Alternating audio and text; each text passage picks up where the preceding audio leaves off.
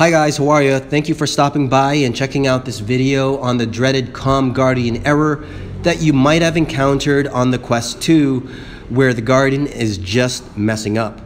This video is designed for you to play in the background while you are configuring your Quest. If you have your phone or PC with you, that is what this video is designed for. Just some background before I begin talking about going over the steps. Full disclosure, I have not encountered this error with my headset. I'm only providing information in verbatim that was already suggested on the Oculus forum. With that being said, you don't actually have to watch this video because I do have the link to the forum answer in the description below that was provided by Oculus support on Tuesday, the 7th of December 2021, so it's fairly new. However, watch the video as it helps the channel grow, and don't forget to like and subscribe. I'm going to suggest the recommendations in a different order. The reason for this is that I like to prioritize solutions that won't do big changes like erasing saves of game progress. I like locating where the problem is coming from and then determining ways to fix that problem without making huge changes. In essence, I try to pick the safest solutions first, and I've added some of my own. All right, let's get into it. Make sure your headset is fully charged. It does happen and it will affect performance issues with the headset, so do this first.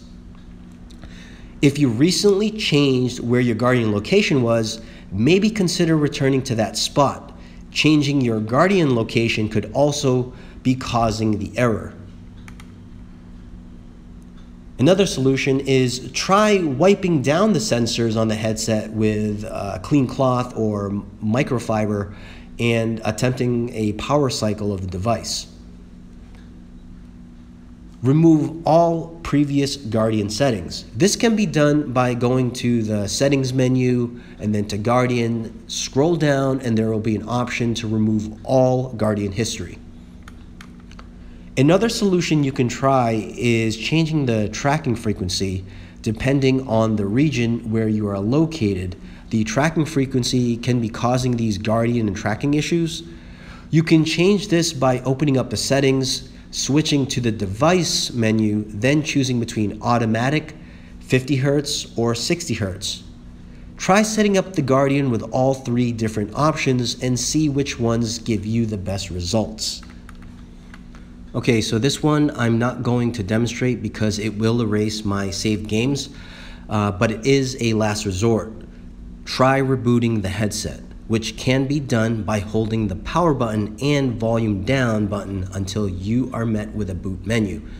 Navigate the menu using the volume buttons to scroll and the power buttons to select the reboot option. I hope some of these solutions helped. If not, maybe submit a support ticket to MetaQuest, or if you want to get into contact with me, drop a message on the comment section below. Anyway, thanks for checking out this video. Make sure to like and subscribe. I will talk to you guys soon. Take it easy, and thank you very much.